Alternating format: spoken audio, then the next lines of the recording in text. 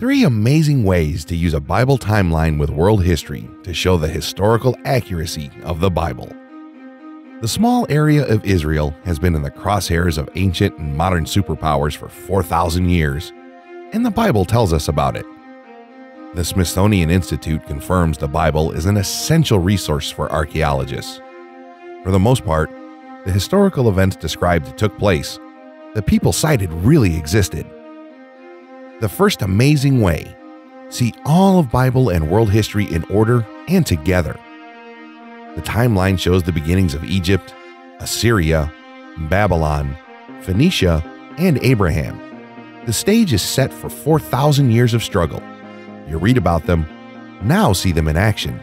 Each pie-shaped piece of the amazing Bible timeline is a century. The colors are different nations from the sons of Noah.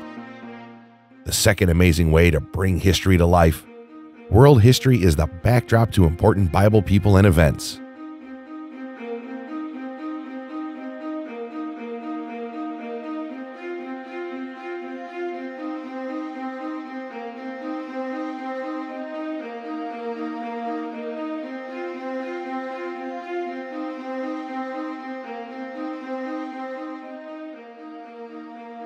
The amazing Bible timeline with world history works like a clock. Starts with Adam around to Christ at 6 o'clock, then around to today, counting down to midnight and the return of Christ, the bridegroom. Comes with free interactive maps of the Holy Land for your computer. The third amazing way: see the rise and fall of nations, the history of man since time began. Romans forced the Jewish people out of Jerusalem. The Byzantines take over Jerusalem. Constantine converts to Christianity. Next, the Muslims Caliphites invade Jerusalem.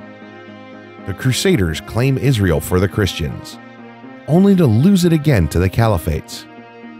The Ottoman Empire takes over and keeps control for 400 years, until their empire goes bankrupt and is replaced by Great Britain in 1918. At last, Israel is again made a state.